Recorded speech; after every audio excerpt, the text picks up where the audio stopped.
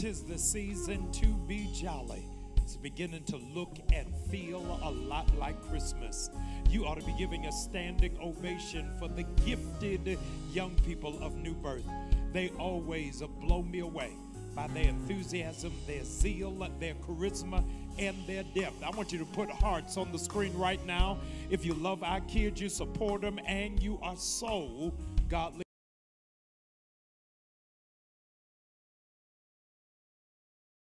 We're young, gifted, and black. We're gifted because we understand without a church with young people, there is no future. I want us to emulate the wise men. I've been talking about them for the last 2 weeks. They took 2 years to get to where Jesus was. How long is it going to take you to invite somebody to this praise party? To invite somebody to worship with us? As a matter of fact, you ought to do your own watch party right now with friends, family, and foes, because all of them need the gift of Jesus in this season. The amazing thing about the wise men that I marvel is none of them had tenure professorship at any university. There are no books with their name on it. What made them wise is when they came into the presence of our God, they brought a gift. I want you to be a wise man. I want you to be a wise woman. I want you to be a wise worshiper.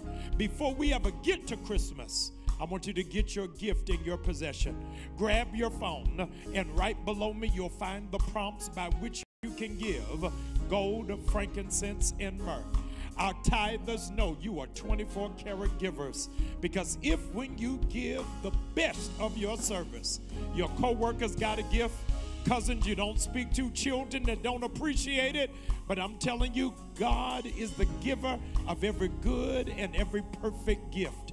I'm challenging you right now. I double dog dare you to give your best gift unto God, realizing it is He who has made us and not we ourselves. What must I render unto God for all of these blessings? God made everything, and everything belongs to Him. You better be careful. He's checking His list, and He's checking it twice.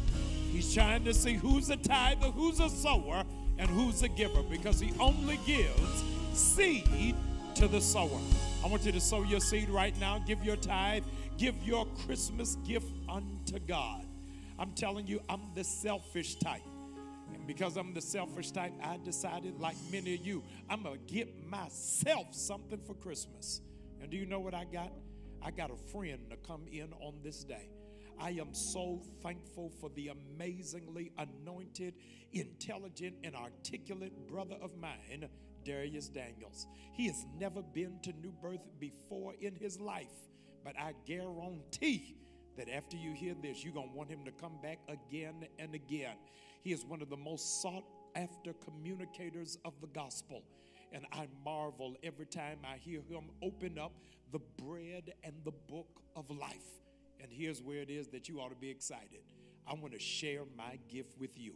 Right after our music ministry would have completed, I want you to warmly welcome my friend, my brother, our preacher for this moment, God's gift in this season, Dr. Darius Daniels.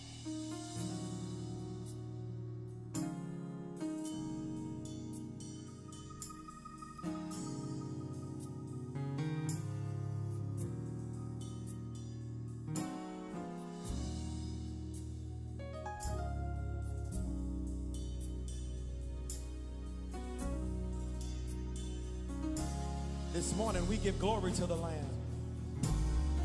Glory to the Lamb. We give glory to the Lamb. Glory to the Lamb. Glory to the Lamb. Everybody say, glory to the Lamb. Why don't you worship with us and say it? Glory to the Lamb of God. Come on. In your home, why don't you worship and say it? Glory to the Lamb. That's it. That's right. Use your voice and say it. Glory. That's it. To the Lamb. For he is Alpha. Come on. For he is. Hey, Omega. Say it. Omega. Everybody, let's worship. He reigns. He rules. And we join the angels and we say, holy is he. Would you join us and say, glory to the Lamb? That's it. Come on, let's worship Jesus today. To the Lamb. We give you, it goes to you, Lord. That's it, let's worship. To the Lamb. For you are, say it, for you are Omega. Forever is he. He reigns and rules, he reigns. Yes, he does forever. We join heaven and we say, holy is he. Now come on, let's get in the house, say glory to the Lamb. We give glory to the Lamb. That's what we do this morning. We give it to you, Jesus. You deserve our worship this morning. To the Lamb. Glory to the Lamb. We lift our hands and give. Hey. We lift our worship. We give it to you. We give it to you this morning, Lord. To the Lamb of God. Say faithful, faithful. Faithful is the Lamb. Faithful is the Lamb. I can depend on you. I can depend on you. Faithful is the Lamb of God. I trust you, Jesus. I trust you, Jesus. I trust you, Jesus. Let's declare his name. Say Jesus. Jesus is the Lamb. Jesus is the reason for this season. And we celebrate you, Jesus. You are the Lamb of God. You are the Lamb of God. Jesus is. Jesus is. One more time, Jesus. You're the Lamb of God, the Holy One, the righteous one, Jesus. Yeah. Jesus is. Jesus is. Jesus. Something happens when we call his name. When we call that name. When we call that name. Jesus. Jesus. Jesus. Jesus. We call on you, Jesus. We call on you, Jesus. Somebody need you. Just one more time, say his name. Say his name. Jesus is the Lamb. Jesus is. Now somebody worship him. Somebody worship him. Somebody worship him. Somebody worship. Somebody worship. Somebody worship. Somebody worship. Somebody worship. Let's lift up our worship to Jesus. Glory to God. We lift our worship. We lift our worship, Jesus. For thine is the kingdom and the power and the glory forever. We say,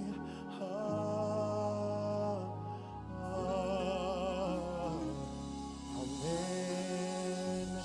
Yes, right in your homes. So, Father, we love you this morning, thanking you that over 2,020 years ago, you did come.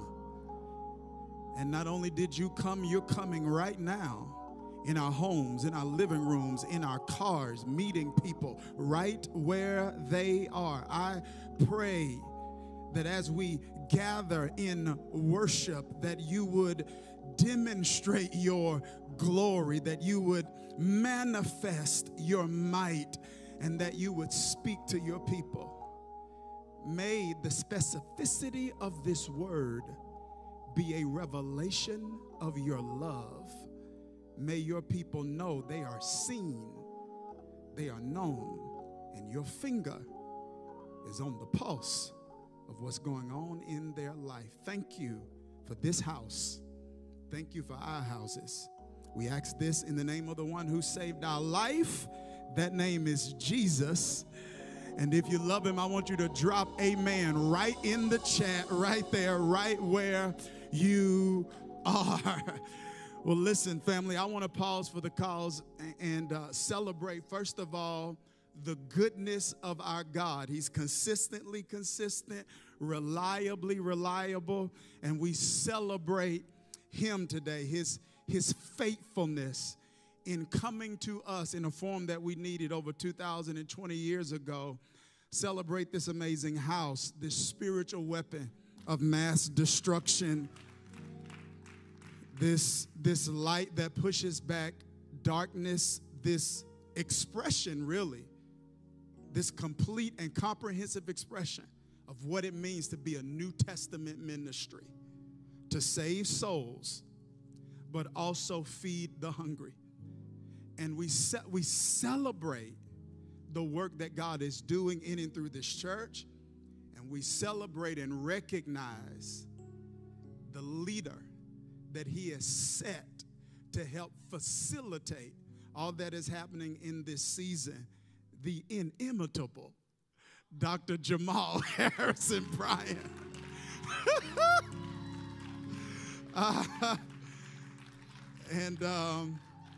Like, I know when pastors preach, they're supposed to make the obligatory complimentary remarks, but I think I say this each and every time I get an opportunity. Pastor, I just celebrate you, brother, for your selflessness and how you are willing to use your influence to be a voice for the voiceless, and how you're willing to share the influence that God has given you with others like myself. Years ago, probably 10 years ago, 7 Last Words service that you were doing live on the Word Network, and you had me come, and I sat down next to you after I finished speaking. You said, "Darius, you're a prayer answered." I say, "Why?" You say, "You know, I never heard you preach. God just told me to have you come." And so thank you for the man that you are. And one more time, all in this house, all in your houses, come on, let's celebrate the leadership of Dr. Jamal Harrison Bryant. Well, listen, family, it's the last Sunday in Advent, and as we prepare, second to last Sunday in 2020, I'm ready for this year to be over. But there's something on my heart I kind of want to share with you in celebration of the last Sunday in Advent, but also in anticipation of 2021. I want to read one verse of scripture from the good news about Jesus from Matthew's perspective. Matthew chapter number 14, verse number 28 reads like this. Peter says, "Lord, if it's you, tell me to come to you on the water." "Come," he said. Then Peter got down out of the boat, walked on the water, and came toward Jesus. "Lord, if it's you," Peter replied, "tell me to come to you on the water." "Come," he said. Then Peter got down out of the boat, walked on water, and came toward Jesus. "Lord, if it's you," Peter replied, "tell me to come to you on the water." "Come," he said. Then Peter got down out of the boat, walked on water, and came toward Jesus. In celebration of the last Sunday in Advent, in anticipation of us going into 2021, I want to tag a title to this text. I want to talk from this subject in our time together. It's your affirmation and your declaration. I'm out of here. Put that in the chat right now if you're feeling that already. I'm out of here. Family, as we celebrate this last Sunday in Advent, I'd like to begin our time together by articulating that Advent is an indication that God is intentional. The birth, the coming, the advent of Jesus was not random. It was not coincidental. It was not haphazard, nor did it happen by happenstance. It was strategic. It was planned. It was meticulous. It was orchestrated intentionally by God. Hundreds of years before his birth, a prophet named Isaiah prophesied that a virgin would conceive. His name would be called Wonderful and Counselor. Hundreds of years before his birth, a prophet named Micah prophesied that out of Bethlehem would come the Messiah that was charged, commissioned, and created to save the world from their sins. Advent is an indication, listen to me, that God is intentional. He does not operate flippantly or randomly. He is intentional, deliberate, and strategic. Therefore, his actions are never an end unto themselves. They are always a means to an end. That whenever he's doing something you can see, it's because he's doing something else you can't see. Because he's intentional. So when he's doing something intentionally. Because he's intentional. But when he's doing nothing intentionally. Because he's intentional. So when he's doing something. I need to praise him for that. But when he's doing nothing, he's doing something. And I need to praise him for that.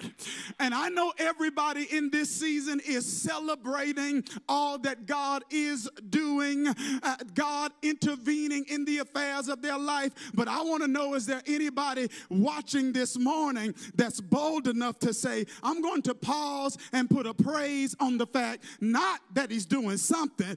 I'm going to praise him even when he's doing nothing, because I know when he's doing nothing intentionally. So he's doing something. God is intentional, and this Advent season is an indication of the intentionality of God. It's a revelation of his resilience.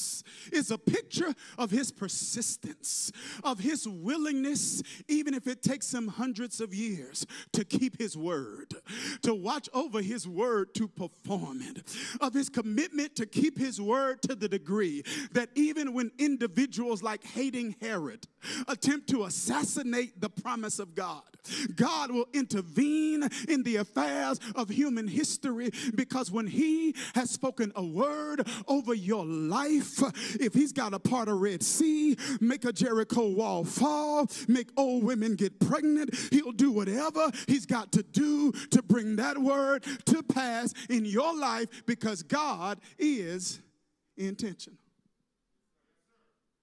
Yeah. And one of the truths, he seems to be intentional about communicating to you and I, is this gift, watch this, that he gave us not just in Christ, look at me, but through Christ. See, in this Advent season, individuals are appreciating the gift of Christ. But God seems to be intentional about communicating a gift that he gives us through Christ. Watch this. And that is, y'all better come get me, a life of exceptionalism. Pastor, what is that? What? See, an exception is an anomaly. It's a deviation.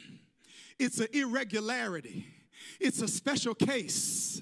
It's a rule breaker. And the virgin birth is an indication of God's ability to make exceptions, of God's commitment to break rules. I call it the principle of exception. Here it is. What happens with them does not dictate and determine what happens with me. I'm going to say it again. What happens with them does not dictate and determine what happens with me. In other words, previous patterns are not accurate indicators of future possibilities. That you can't look at what happened with other people and then draw a conclusion about what God wants to do with me. Because God reveals intentionally through Scripture that his people are to be people who live lives where they are the exception. See, this is not a declaration of superiority. It's a declaration of distinction. We're not saying we better than. We're saying we different from. And I want to know, is there anybody here that recognizes, understands, and embraces your different?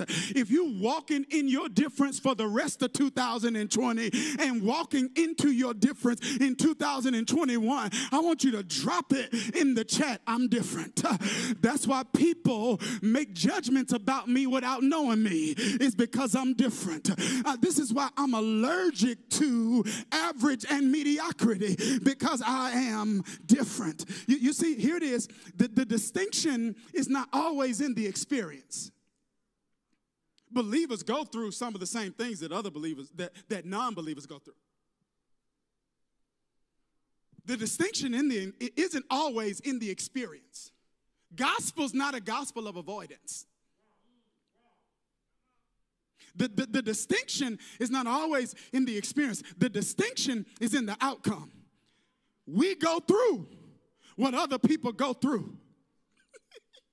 But we don't come out the way other people come out. See, we're not denying norms, but we're making a declaration that my life does not have to be limited by them, governed by them, imprisoned by them, and defined by them. There are always exceptions. Why can't I be one of them? Because what happens with others does not dictate and determine what can happen with me. Yes, indeed. Women in their 90s don't have babies. But with God, Sarah experienced an exception.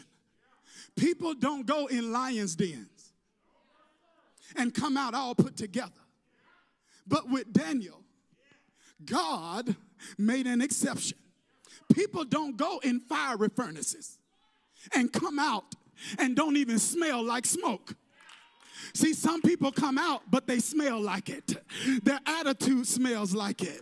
Their heart emits an odor that says you've been wounded and burned and betrayed. But they came out and didn't even smell like it, because with the Hebrew boys, God made an exception. Don't miss this. Red seas don't part. But with Moses, God made an exception. Walls don't fall just from people screaming and shouting. But with Joshua at Jericho, God made an exception. Come get me. Dead men don't go in the grave. Stay there 3 days and then get up early Sunday morning.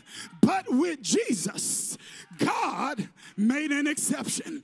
And I came to tell somebody he's getting ready to make one with you. Yeah, they didn't recover, but you getting ready to recover. They didn't get the opportunity, but you getting ready to get it. They didn't bounce back, but you getting ready to bounce back. They didn't come through, but you getting ready to come through, because God is the God of exception. And I want somebody who believes this before you come out of 2020 to expect exceptionalism. Hey, glory to God. Not because I've been good to God. Exceptionalism is not a revelation of our goodness. Exceptionalism is a revelation of God's goodness. He says, I'm going to do this not because you've been good to me. I'm going to do this because I made a decision to be good to you. He's the God of exceptions. And there's a word that is often used to describe people who understand, watch this, and embrace this truth. There's a word that can be used to describe those that understand and embrace this truth. The word is water walker.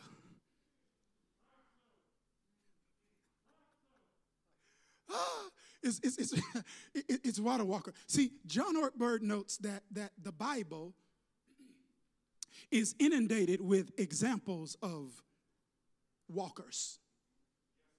God walked in the garden anthropomorphically in the cool of the day. Enoch walked with God. Abraham walked to Mount Moriah.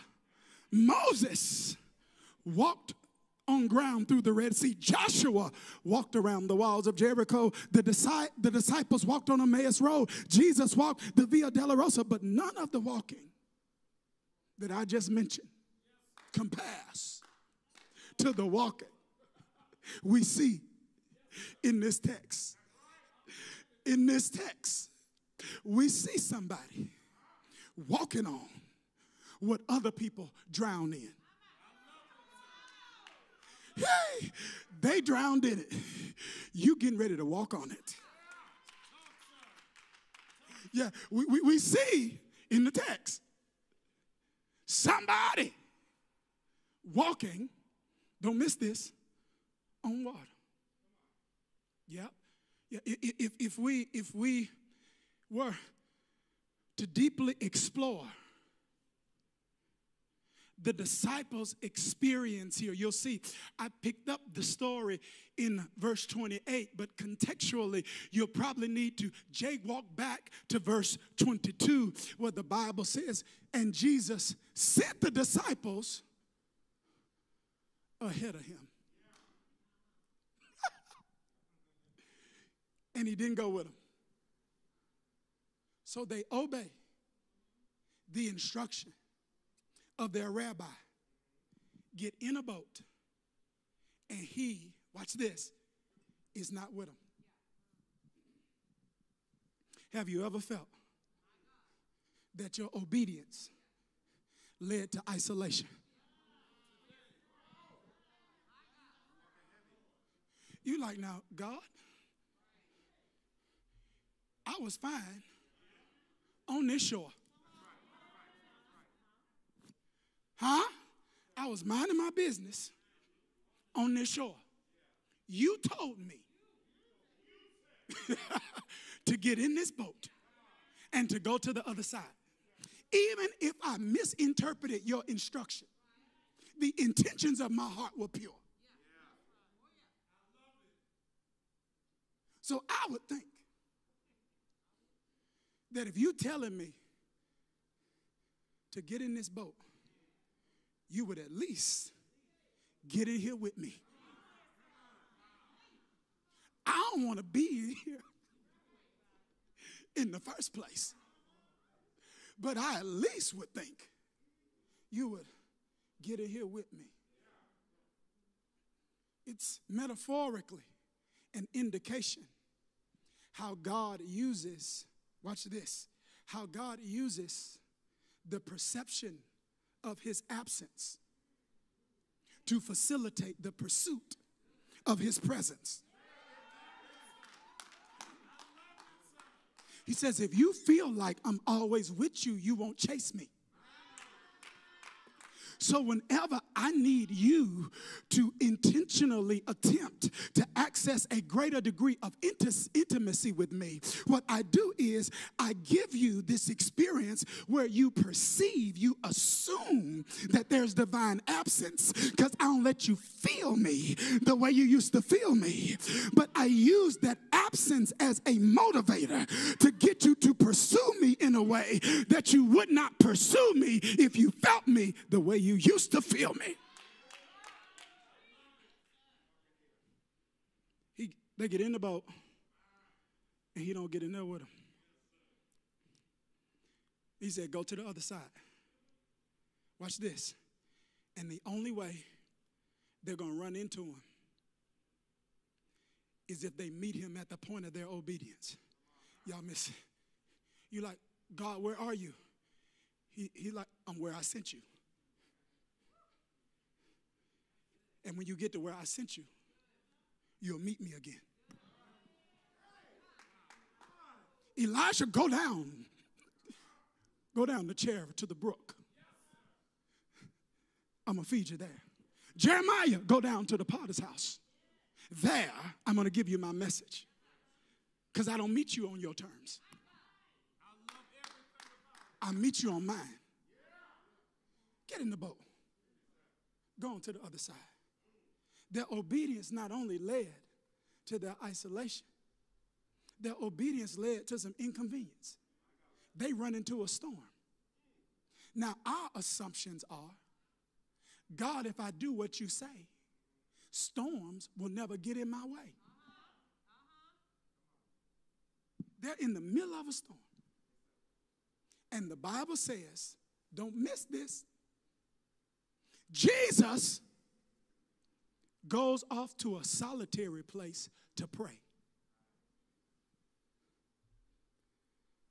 It says, and not too long before dawn, he walks out to meet them on the shore. Y'all just missed that. I said, y'all just missed that. They had a head start worth of hours. Jesus catches up and meets them in the middle of the sea. For hours, they had been rowing or sailing.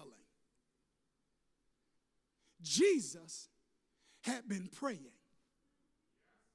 They had a head start. I'm coming for you. They had a head start worth of hours.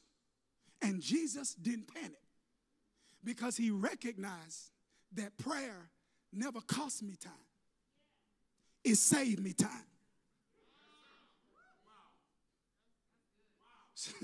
So they had to row their way there. He walked his way there. They had to strain their way there. He stepped his way there. They had a head start of hours, but he caught up with them.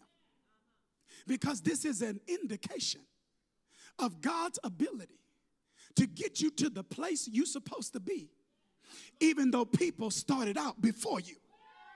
I'm coming for somebody today that feels like you behind schedule, that feels like I should be further along in this season of my life. I'm coming for someone today who feels like I mismanaged previous opportunities and now I've blown those opportunities and I will not be able to arrive at God's intended end for me. Maybe Jesus walking to them in the middle of the sea is to encourage you and me to know that God is a God that'll help you catch up.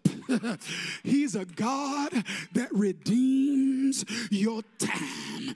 He said, listen, I'll do something in the next 10 days, and it'll make up for every door you missed the past 10 years. I'm a God, oh my, I'm a God that will help you make up for lost time. And if there's anybody watching that believes you're getting ready to catch up, I want you to tell your future in the chat, I'm on my way. You started before me, but I'm on my way. Last spring was your spring to say I do, but it's my season coming up real soon. I'm on my way. Watch this. Y'all, I'm almost done. Everybody all right? If you're all right, put I'm all right in the chat. Here it is. Here it is. He walking, right? And the Bible says, when the disciples saw him, they got afraid and said, it's a ghost. Now, here's my question. Here's my question. How can you walk with me, eat with me, fraternize with me for 3 years and don't recognize me when I'm walking on the sea?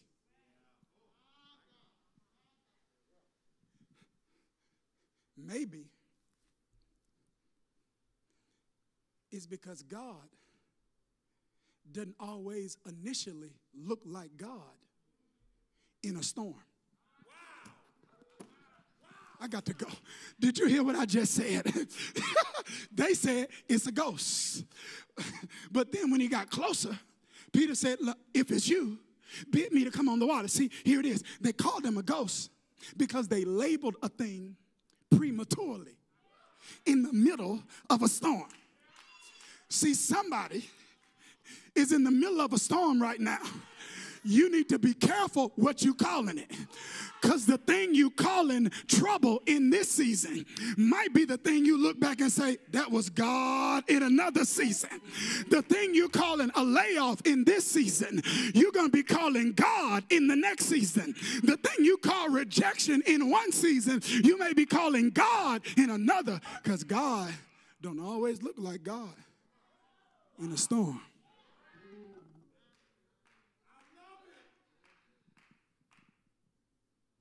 Peter says, Lord, if it's you,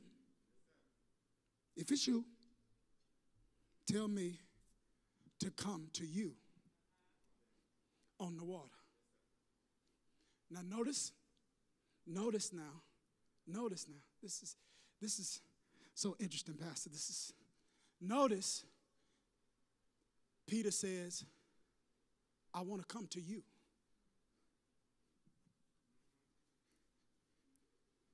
If it's you, tell me to come to you. I'm not a sensationalist. I'm not a mystic. I'm not someone that's so bored with spirituality that I got to slide into some pseudo-spirituality that's unbiblical and unhealthy. He's like, no, I ain't just trying to walk on water because I'm bored. I'm trying to get to you. And Jesus said, come.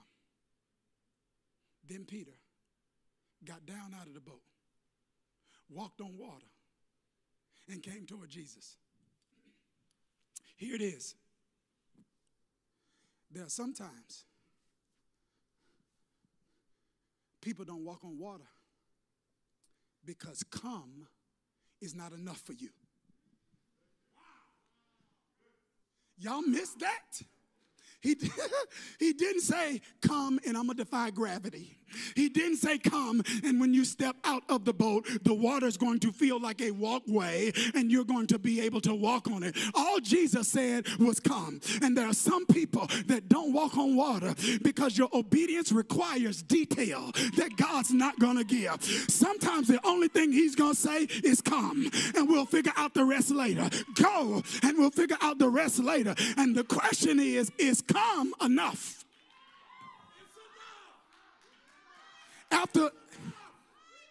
Because if you read Matthew chapter 14, you will see that this Jesus' dismissal was of the disciples to get on the boat and go to the other side was just after the miracle he performed with 2 fish and 5 loaves of bread. In other words, I should have enough evidence in my history that demonstrates that if I tell you to come, coming is in you.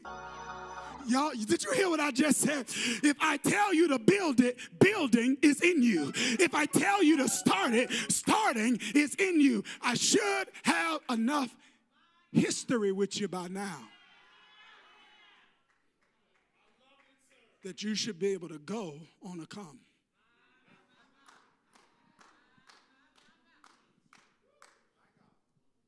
He said, you just saw what I did with the 2 fish and 5 loaves. And the text says, Peter got down out of the boat, walked on water, and came toward Jesus. Y'all better catch this. Who was in the boat? Disciples. Who's in that boat?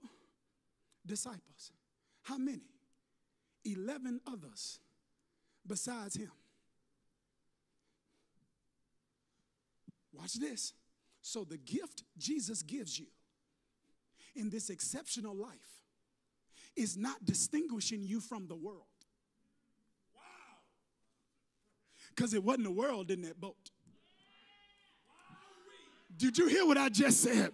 What Jesus is trying to do is give you a life that distinguishes you from religious people who stay stuck in boats of security and mediocrity and never step into the supernatural life that's available for believers. He said, I'm not just trying to make you different from the world. I'm trying to make you different from other church people.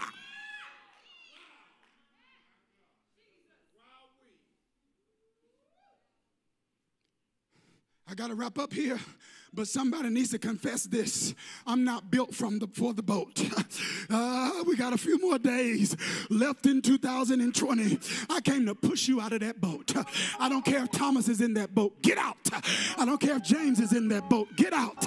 I don't care if John is in that boat. You better get out of that boat. I don't care if Nathaniel's in that boat. You better get out. I don't care if Philip is in that boat. You better get out. You're going to die in that boat. They were made for the boat, but you weren't built for the boat. You were made for the water. He gets out and he walks on water. Peter says, I'm out of here.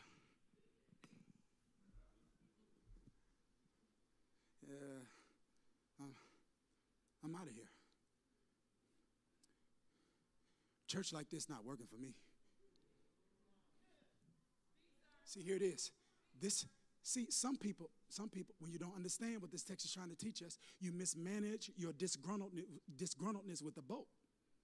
And you get out of the boat, but you don't go to Jesus. I'm through with church, and then you drown. I'm done with those church people, then you drown. I'm out of here. He didn't just get on the water.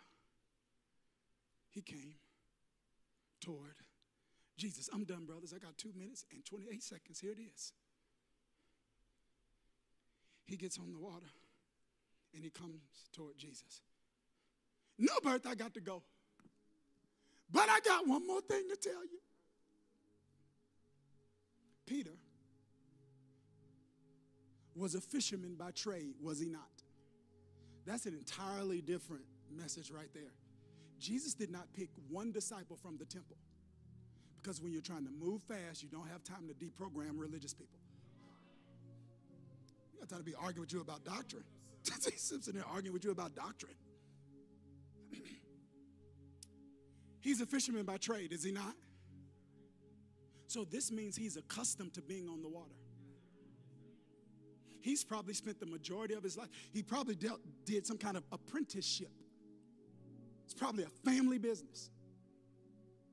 Don't miss this, y'all. But never once is there any record of Peter asking to walk on water. Are y'all here? Until he got exposed to his leader doing it. Did you hear what I just said? Yes, because exposure is intended by God to awaken an appetite in you for something that's possible that you would not pursue until you got exposed to it. Now, when you don't understand how God wants to use exposure, you let the devil pervert it, and you become jealous of what you should be inspired by. New Birth, you're a water walking church. And God has always given you water walking leaders. Now you got to ask yourself, why? It's because water walking is in you. And he wants to expose you to what's possible for you that you wouldn't pursue if he didn't let you see it in somebody you love and trust. Man, Pastor, I've been arguing with people about this, especially like along racial lines and all that stuff with racial injustice and things of that nature. What makes the gospel good news is not just the historic fact, the historic facts. It's the implications of them. It's only good. See, the resurrection good news for Jesus, because he got up, is only good news for me if I know what that means. Does that make sense? And so as we celebrate the advent, the coming of Jesus, it's important to understand not just that he came, but the implications of him coming. And not just the gift of his life, but the gift of life he wants to give you and me. A life where you're the exception. Not better than, but different from. People don't do that your age. I'm the exception. People don't do that coming from the part of town you come from. I'm the exception. Because what happens with others does not dictate and determine what can happen with me. God's speaking to you right now, letting you know your season for being in the boat is over. Lord, if I had time.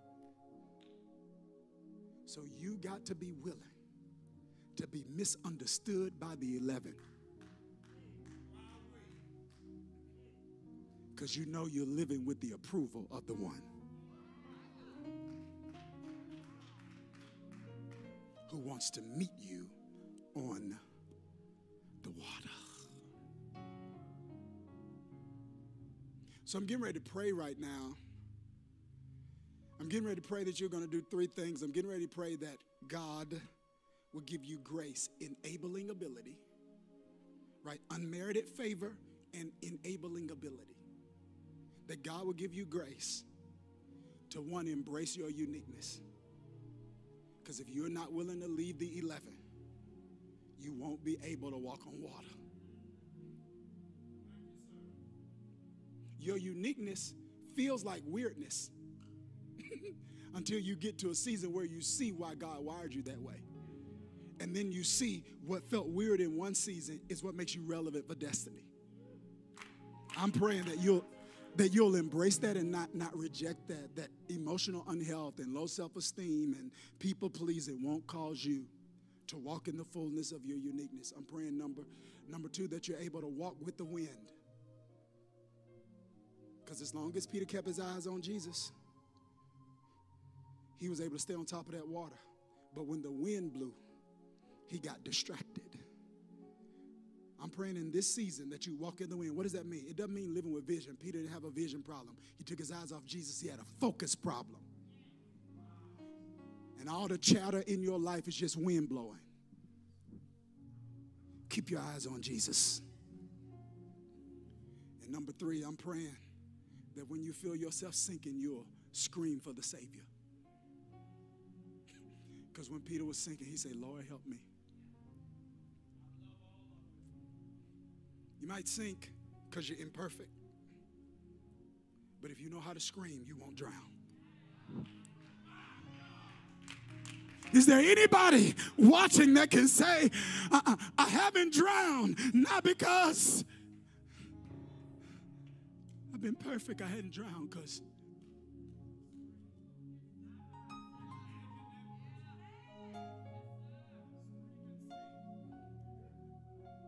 I know how to scream.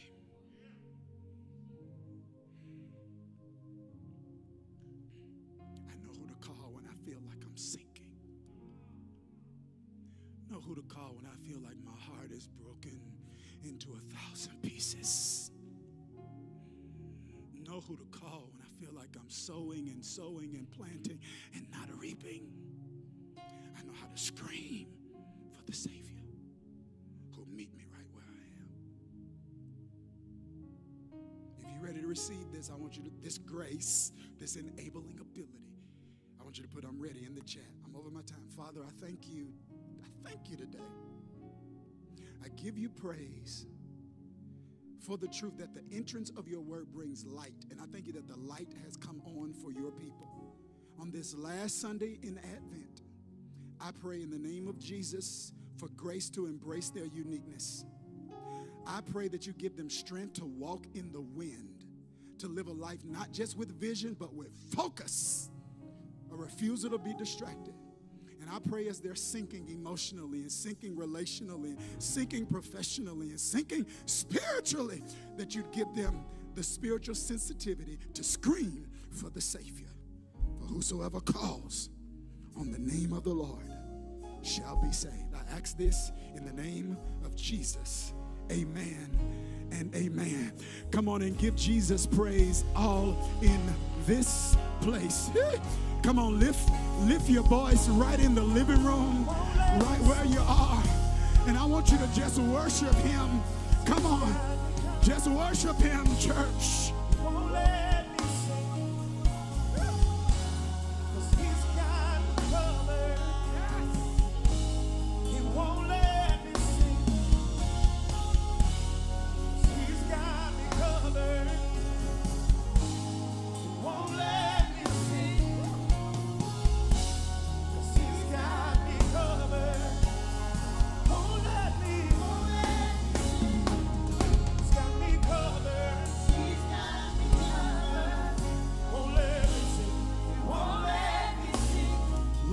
Look at me. If you're here today, if you're watching, wherever you're watching from, God's intentional, so this is not an accident. If you're here, you're like, Pastor Darius, I feel like I'm sinking deep in sin. I need a Savior.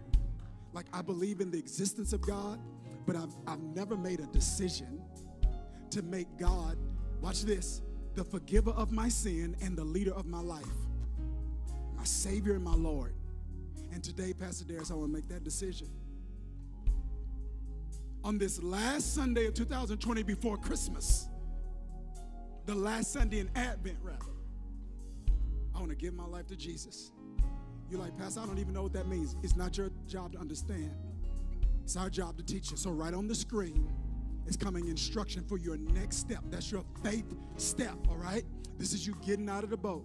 And you following the instruction on that screen to say, from this day forward, I'm receiving Jesus as the forgiver of my sin, behavior that I've engaged in that's hurt me and hurt others, and the leader of my life, my Lord and my Savior.